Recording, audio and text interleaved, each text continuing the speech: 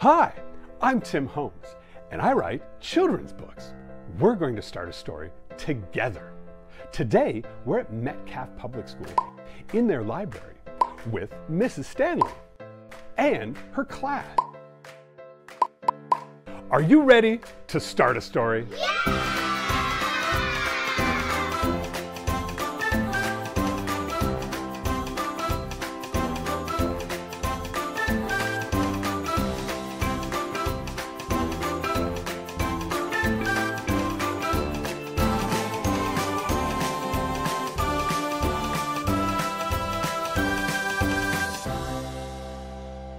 You guys ready to start a story? Yeah! All right, the way we do this is that I will show you 3 story starters, and they're pictures with a little sentence underneath. And those will be how we choose where we begin our story. So the very first one I will show you is this one. Little camping trip. But there is something very strange on this camping trip. It's a triceratops coming out of an egg. This was going to be the best camping trip ever. Or was it?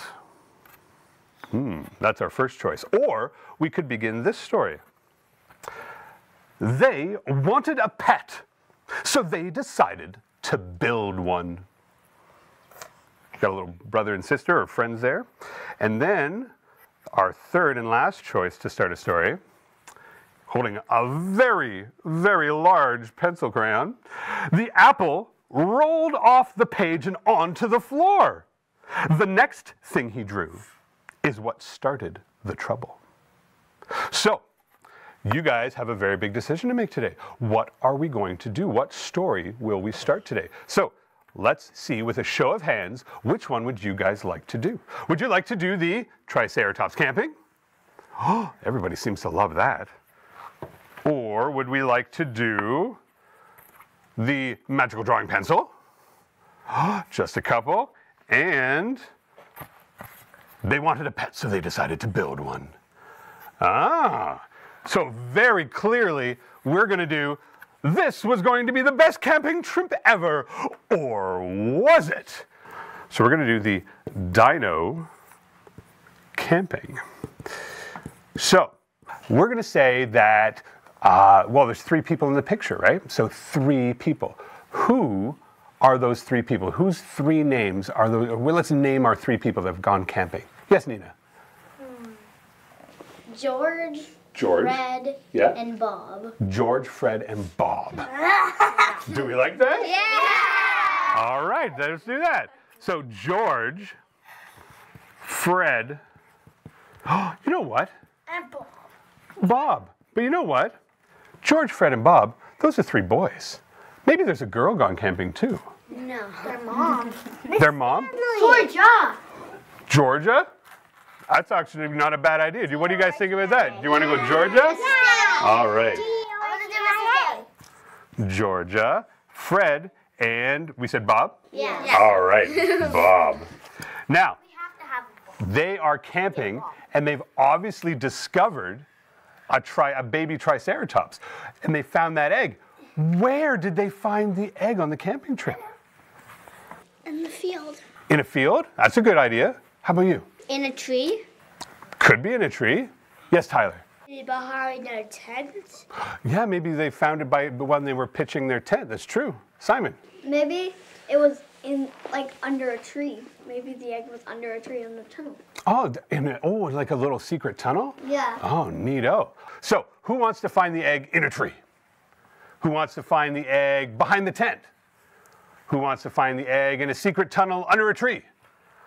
I think we're going secret tunnel. So they discover an egg. They discover the egg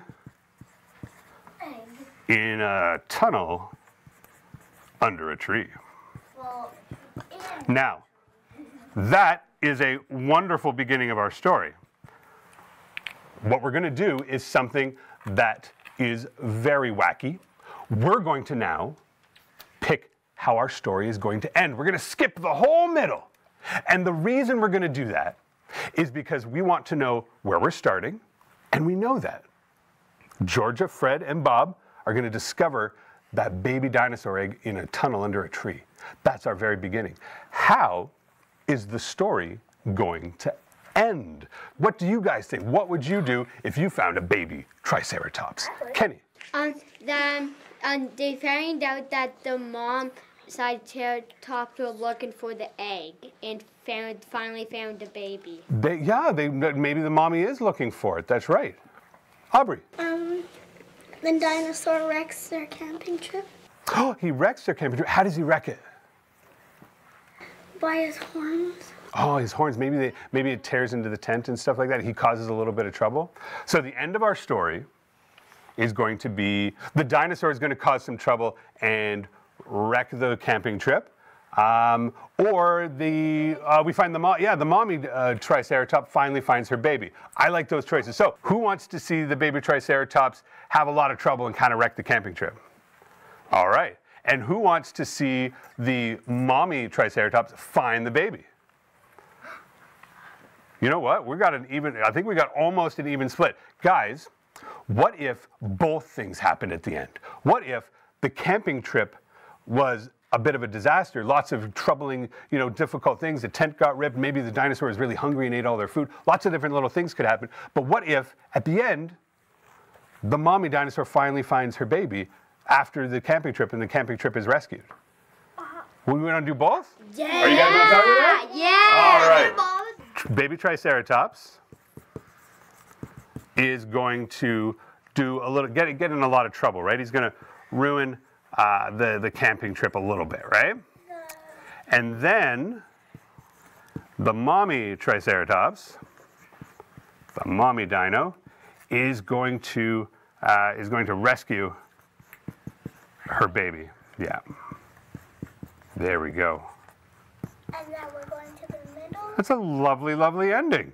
Now, we have chosen our beginning, so we know that we're having Georgia, Fred, and Bob go on a camping trip where they discover a baby dinosaur egg. And the baby Triceratops comes out, and it causes all sorts of trouble and kind of ruins the camping trip a little bit. But the happy thing is that the mommy Triceratops finally finds her baby, and we know that our baby Triceratops is going to be safe. That's lovely.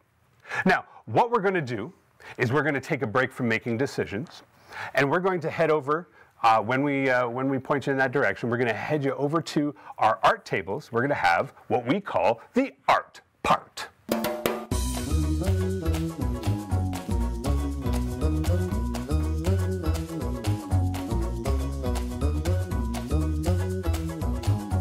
Your brain thinks a little differently when it's drawing than when we're making choices and discussing it. And so it's a really important part of the storytelling process. So what I need you to do is grab your crayons, your markers, and some paper, and I need you to draw the beginning or the end. It's your choice. I can't wait to see what you come up with. When we come back, we're going to write the middle of our story.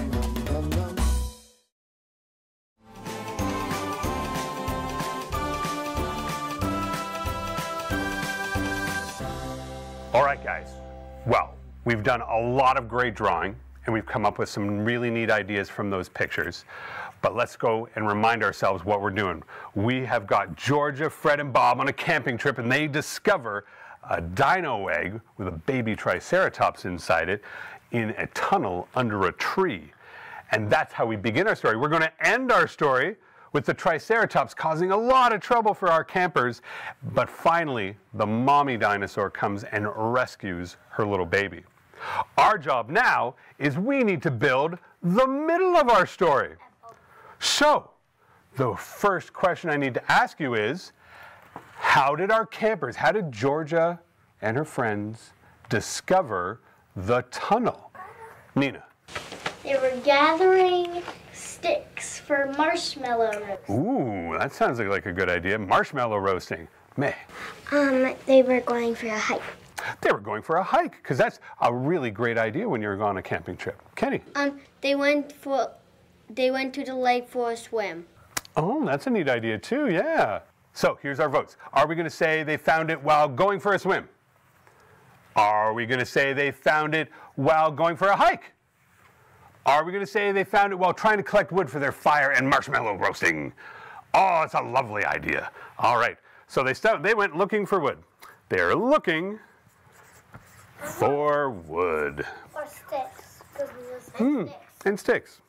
Because she said For roasting marshmallows. I know some. Marshmallows. And their fire. Okay. So they are looking for that wood, and they stumble upon the hole. Now, how do they see the actual hole? And Simon. One of them falls in, and they find like a little bit of a tunnel. Oh, the hole is big enough that they fall in? That's a cool idea. And Jason. They hear a crack of an egg. So, are they going to see the hole with pink and blue sparkles, and that's what attracts them to see the hole? Let's say pink and blue sparkles. Your hands up if you want that. Or are they going to accidentally fall in the hole? That? Or they heard the cracking noises. That's right. Oh, we're going for noises. All right, so they hear the mysterious noises in the hole. So who is the bravest of Georgia, Fred, and Bob? Show of hands, who wants Georgia to be the brave one? Who wants Fred to be the brave one? And who wants Bob to be the brave? It's Bob. Bob is the brave one. Bob the Brave. That's a wonderful nickname for Bob. Bob the Brave. Bob the Brave. I'm Bob. Yeah. Bob the Brave. Bob the Brave. So what does he see when he gets in there, right? May, what do you think? I think there's going to be like nets, and you have to like jump over the wood or something. And jump over the wood? Simon? Maybe there's like the hole that I'm looking at. Yeah. They can see the egg, but they can't get to it. Kenny?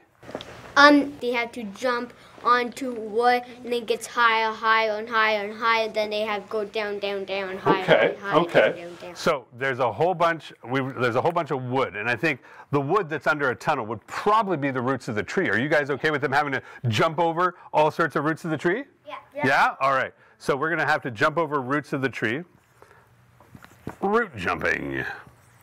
And then, what else can we do? Maybe, I think it was Simon that was drawing the tunnels underneath. They looked like there were some very steep hills.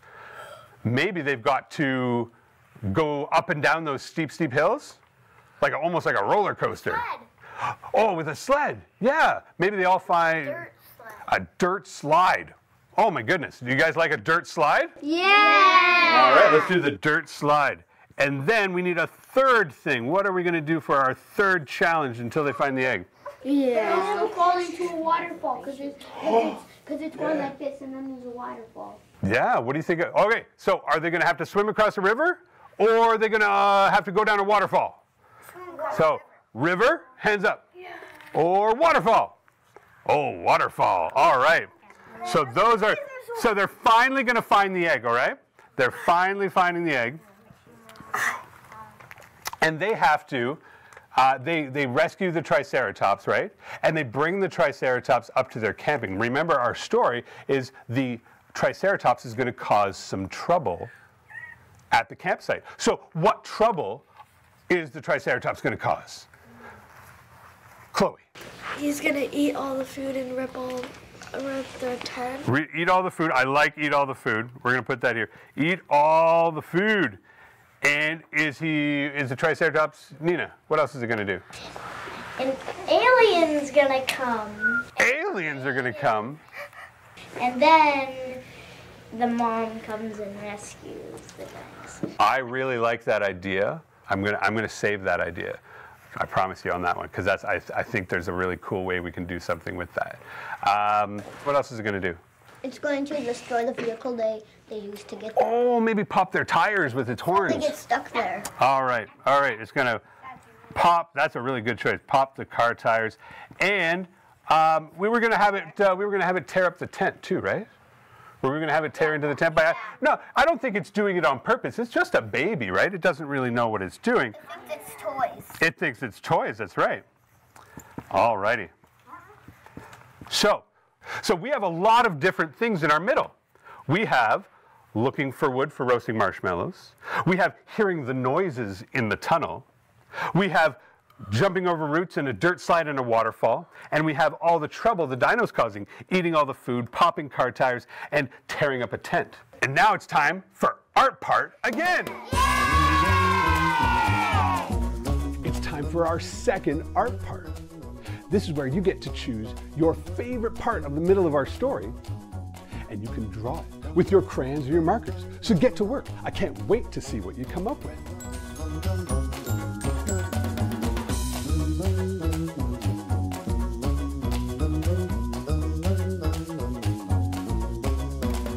When we come back, you're going to get to hear the story that we created together.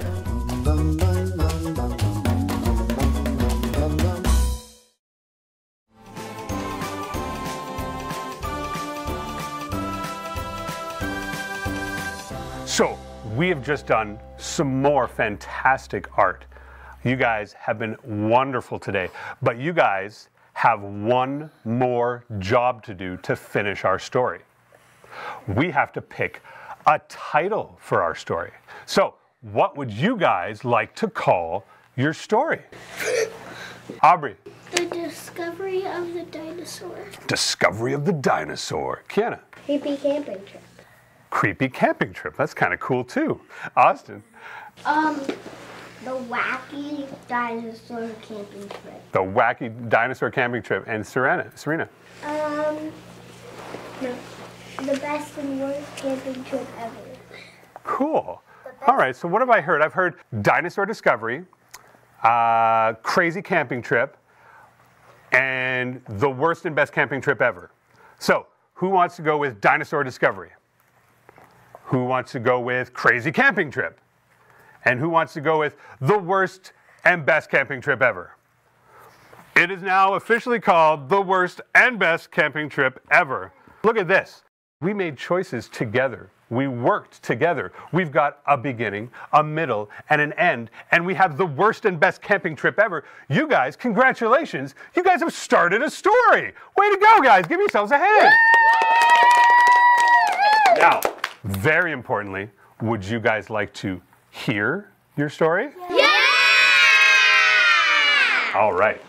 The worst and best camping trip ever by Mrs. Stanley's class. Georgia, Fred, and Bob were three best friends. And every summer, they loved to go camping.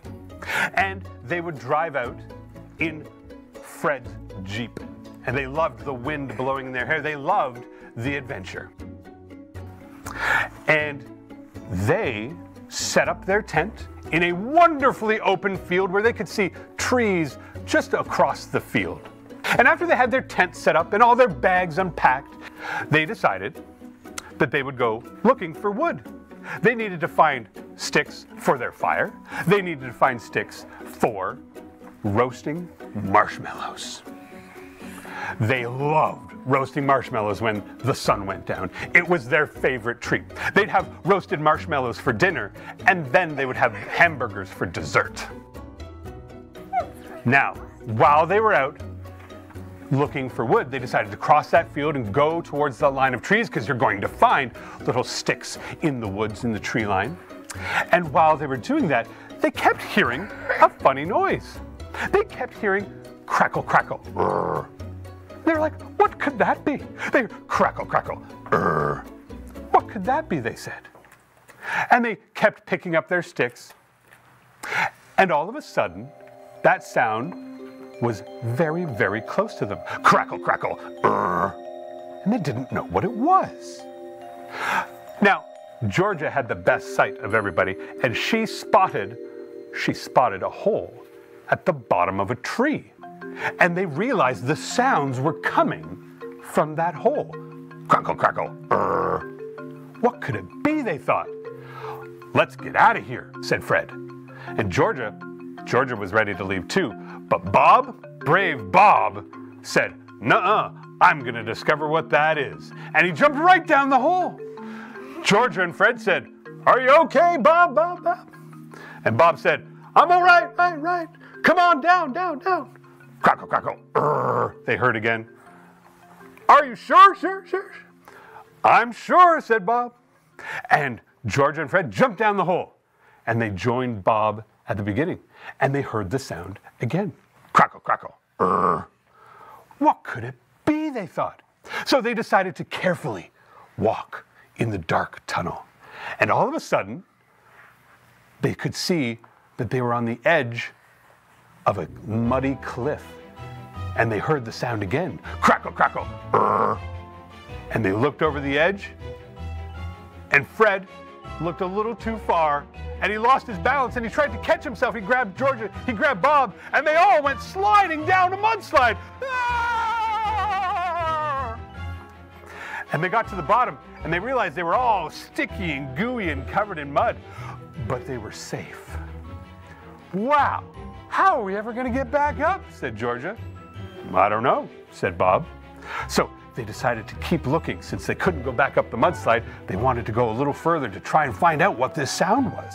And in front of them, they found a whole bunch of tree roots all tangled and twirled together. Are we really going to go through that? Of course we are, said Bob the Brave. And so he led the way, and they got their legs and arms all twisted, and a couple of times they got their clothes caught on branches and they had to snag themselves free, but they made it through the maze of roots. And they could hear a running sound of running water, and they got, running water? Is that a river down here perhaps? And then they heard it again. Crackle, crackle. Okay, what is that sound already? So they marched forward a little further, and they saw a river that they could not cross. And so they decided to swim as hard as they could. But as they began swimming, they realized they got caught up in the flow of the water. The current was pulling them towards, oh no, a waterfall. And as they went over the edge, they screamed, no! And as they were falling, they had to look out for the rocks that were sticking out from the waterfall. And down they went, and thankfully, they all made a big splash, and they were safe at the bottom. And then they heard it, the closest it had ever been, crackle, crackle, grrr. And right there, on the edge of the water, was an egg. A really big egg.